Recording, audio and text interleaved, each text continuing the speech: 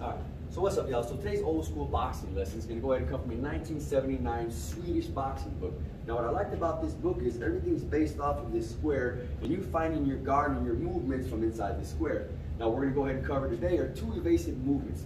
Basically how to get away from the jab and how to step to the side with a right. Now what I also like about these is one, you can train with solo, two, you can train it with a partner, and three, you can actually work this with some counter work by adding a left and a right hook. So right, here we go.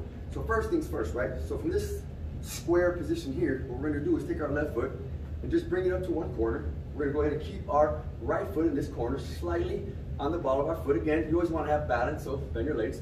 Go ahead and bring our hands up. Now this is very, very simple, right? So if we were here and somebody was throwing a straight right this way, what I'm going to do is take my left leg and more on a pivot, and I'm going to go ahead and take it to the left, and at the same time I'm going to bring my right leg and follow. So watch my feet, right?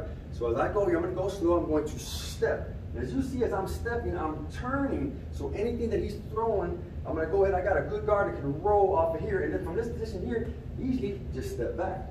Now again, this puts you in a position to go ahead and strike in here or whatever it is that you want to work with. But again, in slow motion, and we're here, he throws to that right, it's just turning, and you can already see from that movement how you're going to get that left hook in. And even if you're coming here, you're working that shift, getting right back into your stance.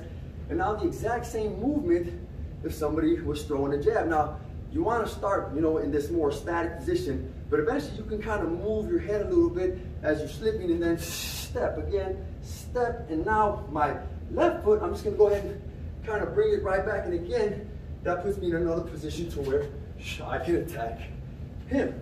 So as you can see, it's a great little drill to work on just from this square position. Just putting a piece of tape here and working on moving, and again, working on moving.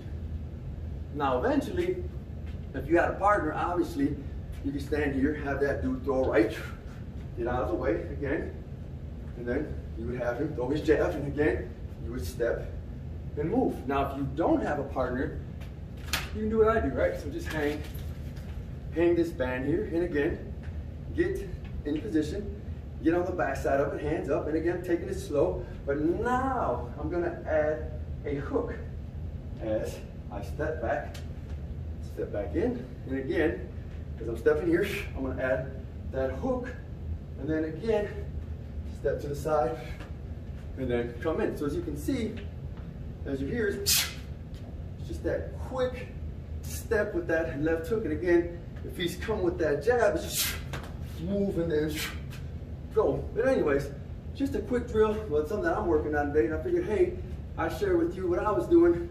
Let me know what you think.